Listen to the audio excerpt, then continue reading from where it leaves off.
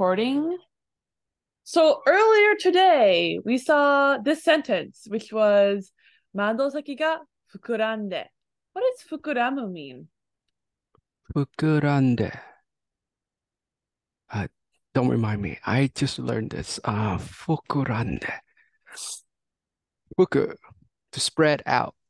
Basically, specifically, it's to expand, to get bigger. To expand, yes. Hi. Because that's how it's a little bit different in hirogaru, which is literally the spread out. They're very similar, but basically think about like if you've ever heard of how people make bread, the way how bread expands would be fukuramu. You wouldn't really use hirogeru for that because it's kind of like contained in a way. It's just the size of the object gets bigger. 膨らんだ. Hi. 膨らんで. So let's go read our next sentence. はい。どんどん重く。どんどん膨らんでいく. どんどん is step by step, right? はい。Slowly. 重く, describing this いく, meaning it's increasingly getting heavier. どんどん膨らんで, increasingly getting larger. Yes. So don, you're 100% step by step. It is not slowly though. Like, if you're saying it's slowly getting bigger, it gives off like a very like slow meaning in English. But don does not have that slow meaning in it. It's definitely not fast. So don isn't fast and it also is not slow. Steadily. Really step by step, steadily is a good way of thinking about it. Step by step, one by one tends to be like how it kind of goes. Like it basically means one after the other. So as soon as it gets one amount of heaviness, it gets more and more.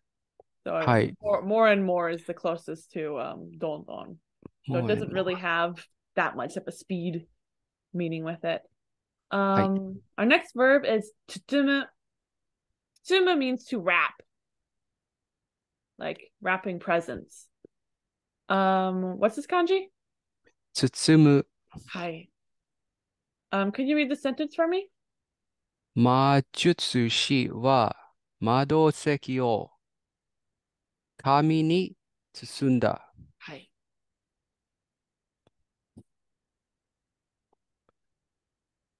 The magician wraps the stone into or towards the direction of the kami, the paper. That can be what it is. With ni modifying tumu, it's kind of like how you're wrapping it. How are we wrapping this rock? We're wrapping it with paper, theoretically, but you use ni to be like the way you wrap it is of paper, kind of. So you're using the paper to wrap it. The reason I got confused was that should have been dead. Exactly. Yeah. In my mind, it was. It can't. I feel like it could be da, but the default verb for tsumu is ni for the tool you're using. You can think of the kind of wrapping. What kind of wrapping are you doing? I mean, you're doing wrapping of paper, paper kind of wrapping. Hi. So tsumu can make the word tsutsumikomu, which is basically like to wrap up. So tsumu on itself is to wrap, and komu is basically the same thing, but you're focusing less on who's doing the wrapping and more like wrapping happened, kind of like not exactly like that, but you wouldn't really use tsutsumi komu if you were physically wrapping something with paper. It makes sense in the context where this is being used. Something like wraps around you just cuz, I guess. Tsutsumi komu. Hi. So all e adjectives, you can drop the e and just add sa to it to kind of turn this into a very specific kind of noun. So what is this first word? Tsumetai. Hi, so this is cold. Tsumetasa is like the level of cold, like how cold. How cold. The coldness. Hi. You will also see, like, for example, okisa is like the size of something. It's how big, the bigness of the item. It's not really it's not a question, but it's like mystery box of coldness, of whatever adjective you're doing. はい。Can you do me a favor and read this for me? 冷たさは魔術師を包み込む。はい。Okay, so the sentence start with the coldness はい。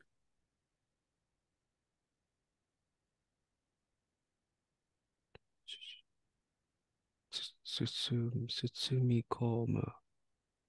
Oh, the cold wraps around the magician. So. Yeah. So you can think of it like a little bit more of an enveloping than like necessarily wrapping a present.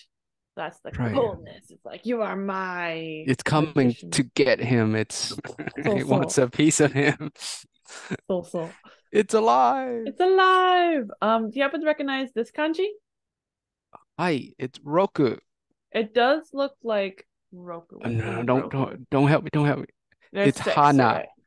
It's the cave. It is not. It's not the cave. It's very close to cave, but Hana doesn't mean cave. Hana can be Hana is flower or nose. So there's the nose. Hana. Anna. Okay. Yeah, Anna. you were getting like closer. Cave is definitely very close to what an Anna is. An Anna is a hole. A hole. Hi. Yes. But yeah, you were really close. 6 is super close, and then you were okay. Hana was really close with the. Yeah, but yeah, Anna is hole. So let's go read this sentence. 泥棒は暗い穴の方に歩いた。はい。Okay, so the topic is the thief near the destinations 暗い穴の方. What is 方に? Hole is direction. 方 is the direction. Okay, so the thief walked towards the direction of the black hole. Yep, the dark hole. The dark hole. Hi. So kurai and kuro together makes a word that's not pronounced like how it normally is, which is ankoku. Ankoku. Hi, ankoku. And it just means darkness, like yami. Hi. Basically the same word. Ankoku. Can you read this sentence for me? 暗黒の穴に滑り込んだ。はい。滑り込んだ。This is the word you definitely struggle with. I don't help me because I messed it up too many times. 滑り込んだ is to hide. That's a good guess. That's kakusu. To slip? Yes. Suberu is to slip, and komu is like to go into something. So suberi komu means to slip inside. It doesn't have it just like the word slip in English, where it could be I've fallen down, or it could also be like to sneak into something. So both of those are possible translations you could use in this context. So do you think they slipped into the ana or that they slipped? As in they they slide into the hana. So which one do you think? Into the ana. Well, there's nothing for him to slip into it, so he must be sliding into the hole. Could be either, but yeah, that's what like a snake sliding into So that is definitely possible. To slip into the darkness, the hole of darkness. So right here, this is a suberi komu we just saw, but with the actual kanji that go with it. This book doesn't use these kanji because it's for someone who doesn't know that kanji yet. But this is a word that has 3 verbs put together to make 1 verb using that compound thing. Can you read it for me? Hiki suberi komu. Hi, what does hiku mean? To pull back. Yeah, to pull. So this means to pull something so that it slips into you, right? To pull something in. Just to pull something in. Got Yeah. it. So something from the evil hole is like, you are mine now. Mm. この引きすりこ、滑り込む。Drawn it in. So, pull it Yeah, in. like fishing in a way. So. Can you read the sentence for me? はい。体を穴に聞き滑り込む。That isn't key, but you do ひ、know it. はい。引き滑り込む. So, the draw the body into the hole. Exactly. The body will be drawn into the hole. Our next word is Uzumaku. If you've ever seen Naruto, his last name is Uzumaki. To I see. Uzumaki. That means Uzu is whirlpool, and the Uzumaku is a verb. That means the whirlpool action, the swirly, just to swirl. Oh, So his last how name do you is know? Whirlpool Uzumaki. Wait, do The you happen to swirly. know what Naruto mean then? Oh, that who doesn't know what Naruto means? You gotta if you watch the anime, they're like, here's some Naruto. It's in the ramen. It's the ramen. It's the thing It, the it white, the it's pink. the white pink thing in the ramen. I don't know. I don't, the fish cake. Oh my goodness. So that's That's what the it joke. called. They're Oh, like, it's not, it is or it it isn't? is. That's what his name is. His name is Naruto. His name's Naruto. Yeah, Oh my so goodness. not a real name. Anyway, can you read the sentence for me? はい。暗黒が渦巻く. The darkness swirl. Yes, it does. So with this verb, it can take o rather than ga. Just kind of depends on what you want to insinuate. If you want to insinuate something, make something swirl, then you use o. If you're saying this thing is doing the swirling on its own, you use ga. はい。So I decided ga in this context made logical sense versus o because は it い。takes both. Next is chini. This is another way to say suddenly. So many ways in Japanese. Chini, Um, futto, can and I? totuzen. Hi. So earlier was sarani, Hi, sarani. meaning more, Yes. further. This is sui ni, Hi. suddenly. Yes. はい。Okay. Let's go read our line from the book. はい。ついに石の冷たさが体を包み込んで、俺は渦巻く暗黒の穴へと引きずり込まれた. Hi. So I told you tuning meant suddenly, but I lied to you. It means at last. At last. Finally. Finally. Okay. Sorry. So the subject is 石の冷たさ, the coldness of the rock. Hi. And what does it do? 体を包み込んだ.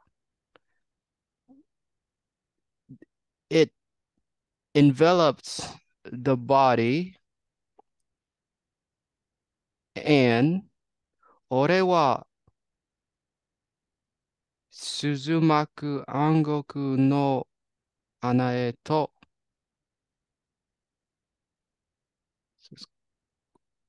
穴へと towards the direction. And then the action is 引きずり込まれ. 引きずりis to slip in. ずり込まれた. Just to be pulled into the direction of the hole, the black hole, the black whirlpool. I got pulled into the direction of the black whirlpool. Hi. So rather than the noun whirlpool, it's like the darkness is doing this, right? It's doing the whirlpool.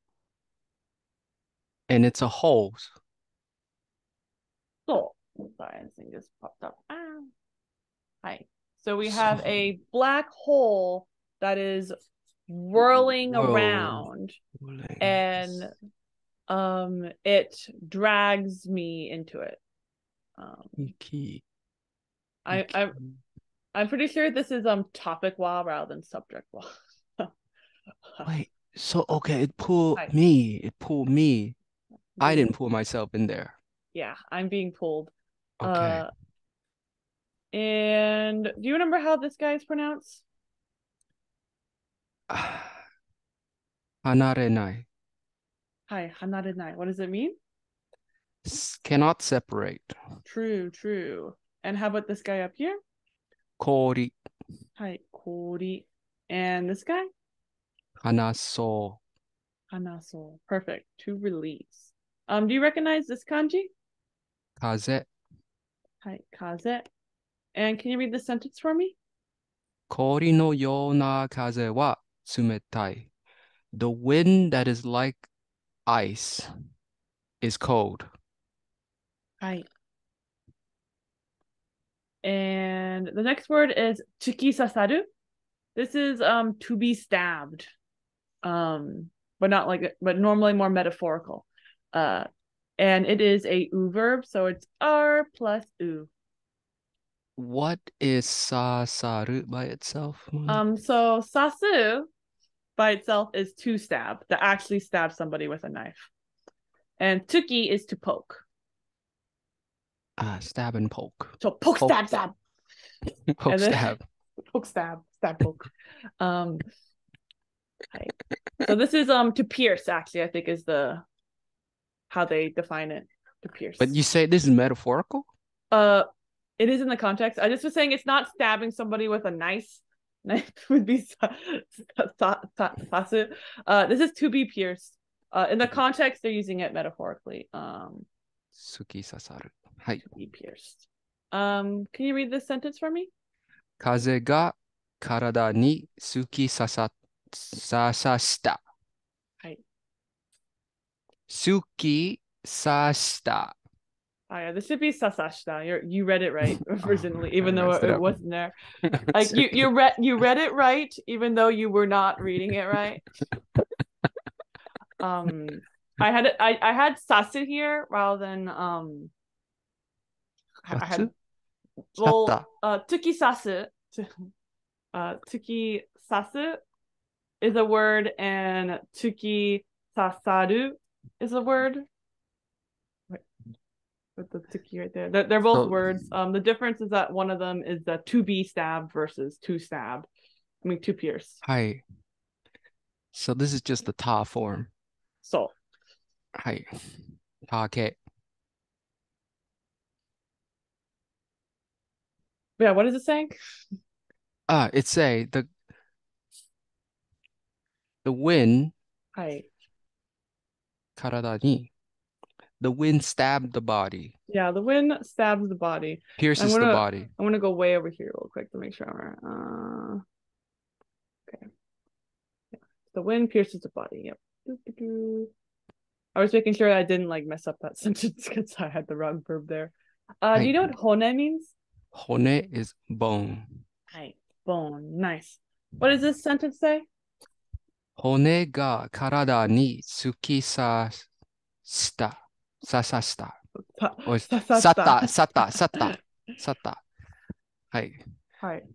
What does that mean?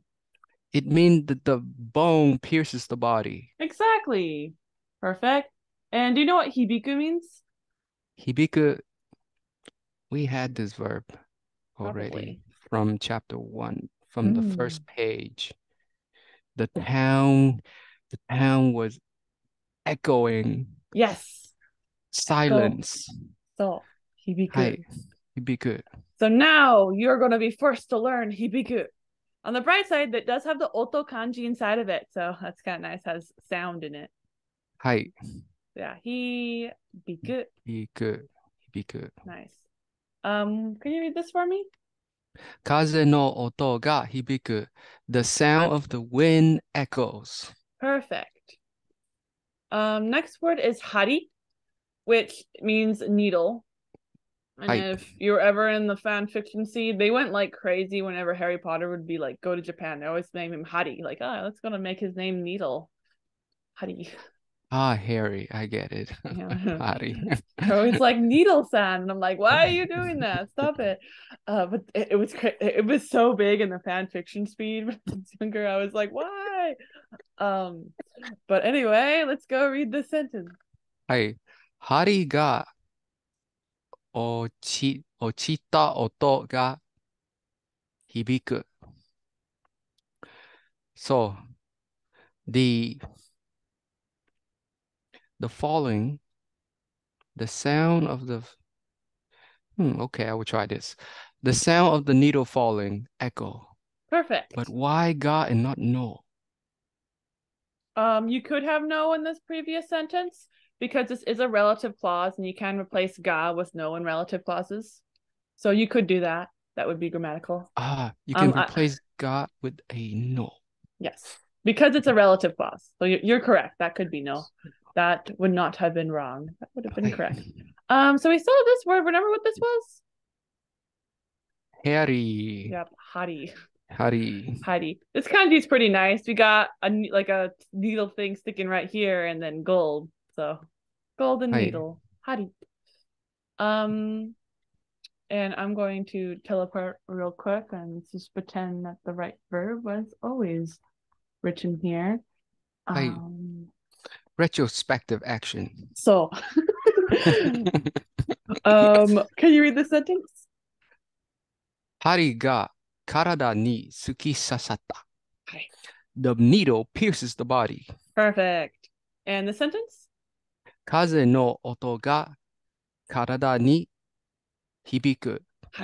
The sound of the wind echo towards the body. Exactly. So it's kind of like saying in the body in this context. Oh, in the body. Like, I'm sorry. Kind of. It means towards the body, literally, but it's like it's echoing like through the body, kind of. It's going to, yeah. Okay. So let's go read our line from the book. はい。風が氷の針のように突き刺さり、風の音がごわごわと。That's actually go. You're right first. Oh, go. 羽に響く。骨に響く。Yep. So first off, what does the wind do? The wind pierces like a needle, like an ice needle. Yep, like a needle of ice, like it was made out of ice. And what else does it do? The sound of the wind echoes towards the bone. The bone echoes. Right? It's towards not really, the bone. It's like towards the bone. The wind is like making his I guess it is kind of making his bones echo. It's like the wind kind of like reverberates through his bones and a go kind of sound. This is the sound of the wind, and it's echoing into his bones. So the sound of the wind echoes. Yeah, so it's kind of like when you say you're old and like, oh, the wind blows straight through me. It's kind of like that. Yes. He's become very porous. So. Do you know what areru means? Areru. This is kind of like the word violent, which is not spelled like that. Areru. And rough, some kind of areru. So this is a lot of times used to describe things like the sea, for example. I can't think of the word that does that. But anyway, it means very violent and rough. Do you recognize this kanji? Yes. Like an air, like a puff of air. To inhale, to suck in. It's actually the opposite. It is to blow. To blow out. You know what blow is? No. It is fuku. Fuku. How would you say the wind blows? Kaze ga or kaze wa fuku. It is ga. So it's not wa in this context because there's no intent. Intent? None. 風が吹く。はい。Hi. So fuki areru is happening when we take areru, which is to be violent, and we're adding fuku to blow. So together it is violent blowing, or like very bad violent wind. It's very windy. 吹き荒れ Right. る。はい。This is a do verb. はい。Can you read the sentence for me? 闇の中の風が吹き荒れた。Right. The wind, this naka is like the wind in the shadow blew violently. Exactly. Perfect. And our next word is nozoku. This means to peek at something, to look at something. It's different than miru because it kind of insinuates that you squint a little bit. Okay, so that's how I'm showing they're different. So if you're squinting a little bit, you're probably nozokuing and not miruing. You're はい。doing some kind of looking. You're doing some. It's also used for like observation and stuff. はい。So nozoku a lot of times will take o, which it kind of just means like you're looking at something in a peering kind of way. You use ni if you're looking into something. So if I said ana ni nozoki komu, that's like peering into the hole.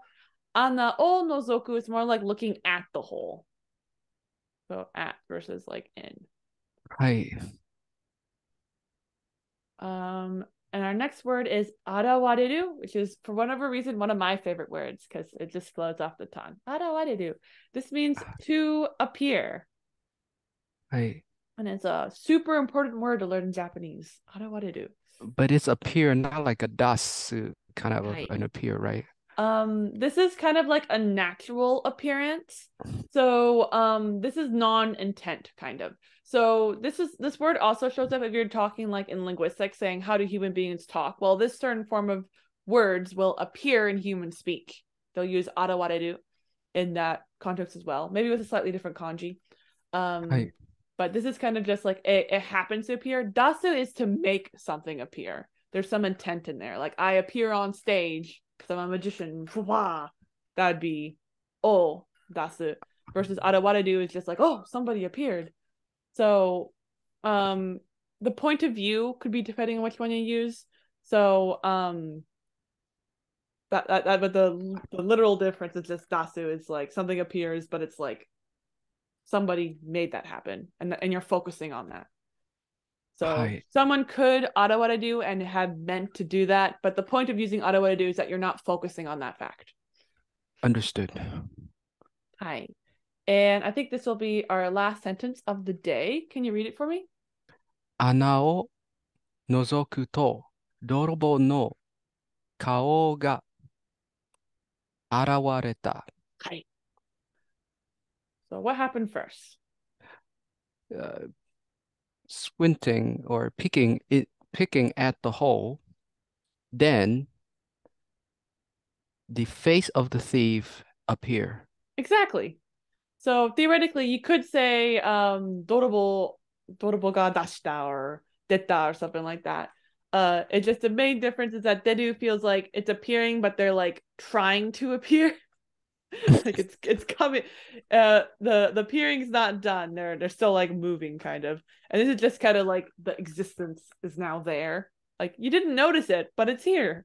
It's kind of Right. do. Uh yeah, that Cool. is very similar. And that is where we will stop for the day. Let's think about how I'm going to mark that. Shade the circle. Any questions before we go? No questions. Cool. Great Then class. I'll be seeing you tomorrow. Thank you, Money. See you then. Bye. Bye bye.